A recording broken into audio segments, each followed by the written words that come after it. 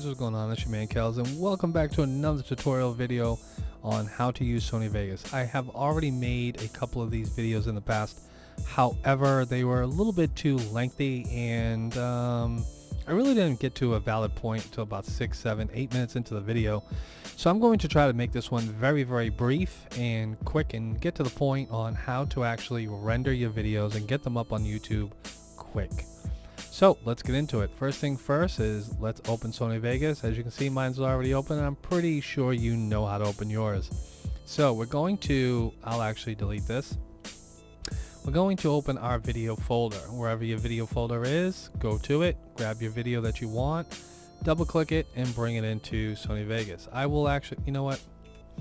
Let me grab a little bit longer video. I don't know what that might be. We'll just choose this one. Okay. Fine, it doesn't really matter. So you bring your video in. First thing you're gonna do is move it. First thing you want to do is move it all the way over to the beginning of the track, okay? Because sometimes it can land here. Technically, wherever this black line is, that's where your track will land. So just to give you an example, if I click it over there, and you do move that line by left clicking, it will move. And we'll get into that in another video on how to actually do cut commentaries and slice and dice your videos, add transitions, all that good stuff. So if I add another video, it will most likely run to that line, just like that, okay? So wherever that line is, that's where your video, and that's how your video comes in. So let's just assume this is a very long video. But to be honest with you, these videos are annoying me, so let me just grab another video. There we go, something of substance. So very first thing you notice is the preview window is extremely blurry. Everything in this game is very, very blurry. So in order to change this is a little setting. I don't know why. I do not know the answer to it. If somebody does and they want to comment, that's fabulous, but I don't have the answer, nor do I really care. So first thing you need to do to get rid of that is right click on the actual video track, go up to switches, scroll down to disable resample, and once I hit this, you will see how that video is going to, voila, clear up perfectly. So now it looks exactly like the gameplay would look in game, okay? And if we play this out,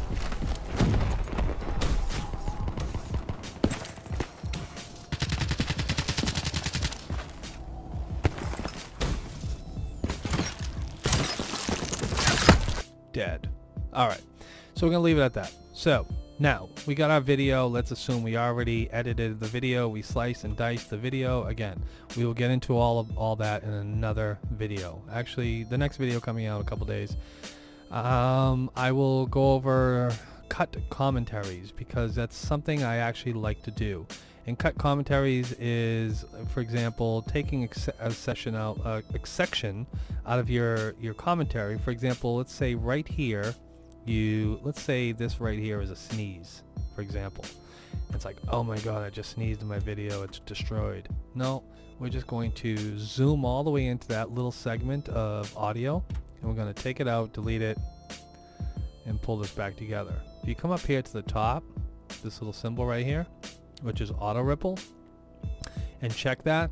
When you cut something out, it will snap together, okay? Or it'll snap back to where the cut line is. So anyways, let's get into it. We have our video. We disabled switches and disabled resampling. Very, very important. Now we need to render the video. So the video is done, it's all ready. We got our commentary, we got some music in here. Again, I'm not going to get too in depth, but if we were to add music, I'm going to save that for a second video. This video is just to point out how to render, what are the best render settings. I myself have searched YouTube time and time again. Well, technically for the last year, you could probably say. Searching YouTube best Sony Vegas render settings, and there are so many different opinions and so many different views, and I've used them all and they all have not worked for me. So what has worked for me, and another thing that I've learned, which we'll go over in a minute. So I already made a template here earlier because I already recorded this video, and it came out a little bit too long and I wasn't happy with that. I'm trying to make this short. So my template that I already made is 1920 by 1080, 60 frames a second, 4 reference frames. By default it is 2. Deblocking filter checked, 2-pass unchecked.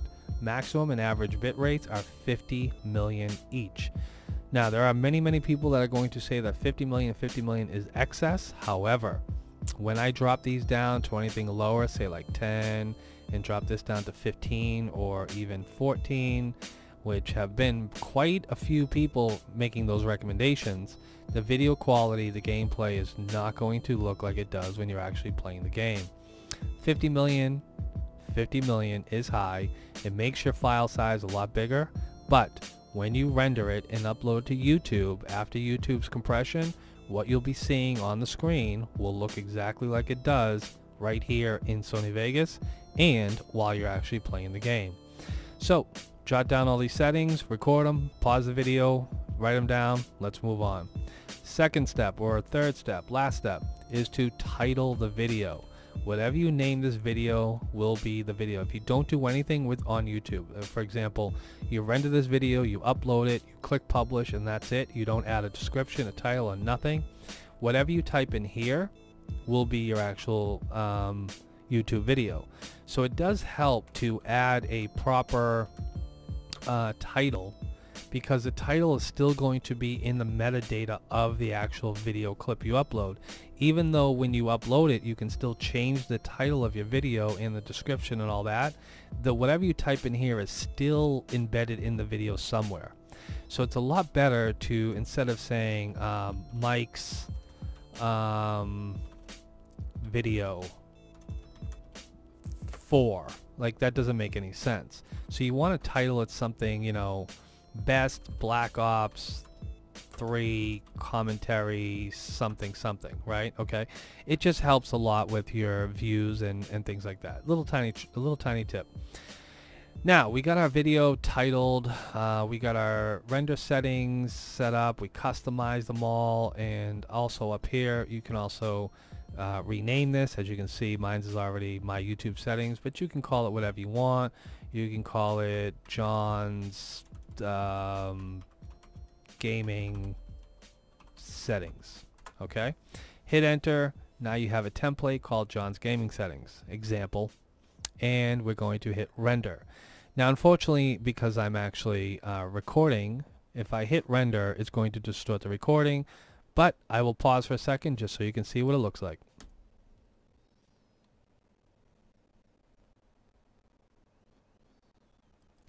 Now if you pay attention to that render video, the window where it shows you the estimated time left, that is actually climbing. The clock on that's going up, and then the time elapsed is how long it's actually been rendering. So when the video finishes rendering, you can look at time lapsed, and it'll show you how long it actually took to render that video. But while it's rendering immediately and it's trying to, it's basically, here's what's happening in a nutshell. I'll give you a short example. It's kind of like you're handing Sony Vegas a puzzle, and Sony Vegas has to put the puzzle together, has to put all the pieces together, figure out everything, what it's going to do with all these pieces, and then once it puts the puzzle together, then you get a nice smooth countdown clock on the estimated time remaining. So don't be thrown off when it says estimated time remaining and it's climbing, or it starts to slow down and it's dropping down and it says example 32 minutes 59 seconds, and then you come back, you know, you look at it a minute later and it's back up to 34 minutes, for example. That is perfectly normal. It's just how Sony Vegas is working. It's doing its thing. So it takes about a good 5 minutes before it actually settles down and makes a perfectly perfect countdown clock. Okay, so that's pretty much it. That's how you render. Those are the render settings you need to use if you're using gameplay. In my next video I'll talk about more of a desktop recording like I'm doing here, and the type of render settings that you don't need and do need to render something like that, because they're totally different. Rendering Black Ops as opposed to rendering Minecraft or League of Legends, as opposed to rendering something like I'm rendering here on this video, which is basically recording my desktop.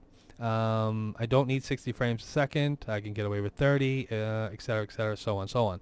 So look out for the next video, and I will go into all that in depth. Until the next time, it's your man Kells. Peace.